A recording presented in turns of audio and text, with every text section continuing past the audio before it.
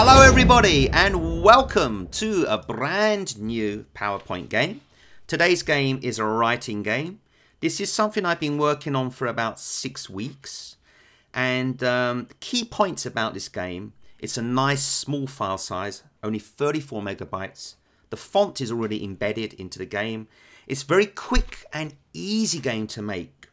You could actually make a game really fast using this template and put it to great use, and it's very fun to play as well. I've tried this game 2 times now. It's been a great success. You can use this game with any size of class, very small class or a very big class. It will work with any size that you're using at all. And of course, it's a very fun game, and it's great that it's a writing game. I've been promising to make a writing game for a long time, and finally I've made a new writing game. And it's also very suitable for younger learners. So let's get straight into it. Now, on the slide 18 here, if you want to, you can get students to write the sentences in a notebook or on a piece of paper, or go ahead and print out this template, cut it down the middle, and then hand them out to students. If you can print it in color, all the better. It's really nice and really cute. And now let's get on into the game. So this is the Sumikko Gurashi game, and it's all based around the Sumikko Gurashi characters. Previously, I made 2 games before using these characters, speaking game and a reading game, and now we have a writing game. So this game is made in kiosk mode. You will not be using the keyboard, you will only be using the mouse and clicking on certain links. Now the key link here is the red arrow. Click on the red arrow. That will take you to the next slide. There's an explanation of how to play this game. It's really simple. Basically, there are going to be 3 words or 3 sentences. Students choose only one and they write it down. I've also explained here in Korean language. This can be very useful for students who've never played this game before. So go ahead and show that if you're working in a Korean school using Korean language. So let's click on the red arrow again. This is round 1. Click on the red arrow again. So here you are. This is a template. So what you can do, actually I'll come out of this again. What you can do for a really very simple game, you can just writing a word or you can make a sentence. So let's just use fruit words to be really simple here. Apple, banana, and orange. Okay. So I'm going to open this up again now. So it's a template, as I said. You can write in a word or you can make a full sentence. Change the font size if you're going to write a longer sentence to fit it in. So please write your words. This game is extremely cute. There are these characters coming up, down, flying across the screen, all sorts. So give the students some time to write their word or sentence. Ask them if they are ready. I tend to find that students, they're all at different speeds. Some take longer to choose the word.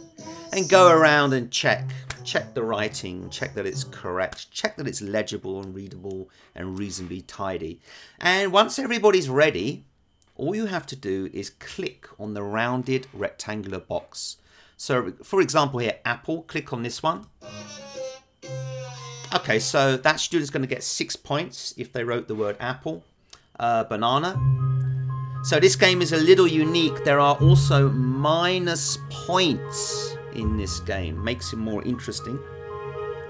And the last one here, the green rounded rectangular box. I will click on this one. Okay, we got 4 points there. So to go to the next round, you can see the words next round in the bottom left hand corner. All you need to do is click on this and it will move you forwards to the next slide. This time click on the red arrow. Okay, and then that will take you into round 2. So in round 2 here, I've already put some words in here. And actually the reason that I've done this, I wanted to show you something quite important. This text has a little bit of a problem. If you use an apostrophe, for example, it's an orange. So that's a little bit too long. As I said, if you're making a sentence, change the font size to fit it in. So what I've done here, it's an apple. I changed the font because this font makes a very big space. So all you need to do is just change the apostrophe to a different font. Good example is Comic Sans, like that. and then it will compress it down like that. So that's just an extra point. If you are going to be using apostrophes, just change the font to a different font and it will work perfect. So this game has 7 rounds. I think 7 rounds is about right. It seems to take maybe around 15 minutes to play. It takes longer than I was expecting. If you think you would like to see this game to be longer, 8 rounds or 10 rounds, just let me know and I'll make a longer game. So let's just move forwards to round 7. So here's round 7. Click on the red arrow. So this is the final round, round 7. And same system again, it's a template. You can write in any word that you like. Please write your words for the students. And these little characters are going to be flying across the screen, in and out. And then after that, the cloud, the Gurum is coming.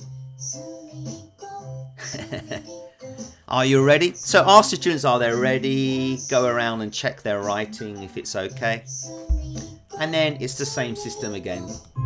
You just click on these boxes and it reveals the points. Now when you're in round 7, in the bottom left hand corner it says last round. Just click on last round and then it will come up as the end. And there's that cloud again. So it's a really cute game. I think this is a really useful game. And like I said, I used it twice. It's very quick to make. It's fantastic to pair up with a writing lesson. So useful.